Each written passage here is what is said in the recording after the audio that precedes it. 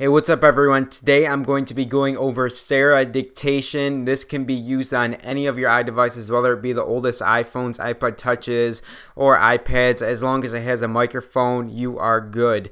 And basically what it's going to do is it's just like Siri Dictation, and I say it is just as good. You're going to be able to talk, and it's going to basically turn your talking into text. So let's try it out. It is this little gray microphone down here. The left one is Siri, the right one is Sara Dictation. Hello, what's up?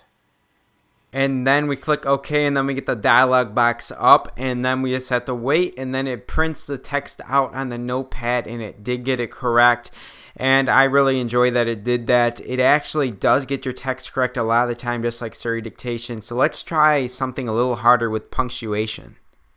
Hello, comma, what are you doing?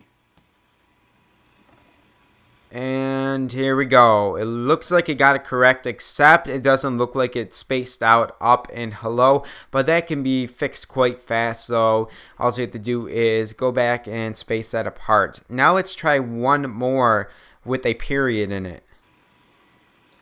What is my name? Period. And we just have to click OK, and it will go through the process again, and it will link it out, and then it will put it on the screen. And there we go. That is correct. It says "was my name," period. So let's go through, and I'm going to show you one more function of this. This is pretty cool because Siri Dictation can't even do this yet.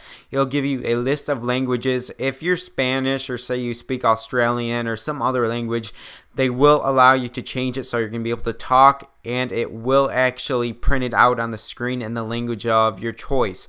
So I'm not going to show you that because I'm horrible at speaking in another language. But anyways, guys, this has been a review of Sara Dictation. It is free. Tell me what you think about it in the comments below. And remember to like and subscribe. And I will see you guys in the next one.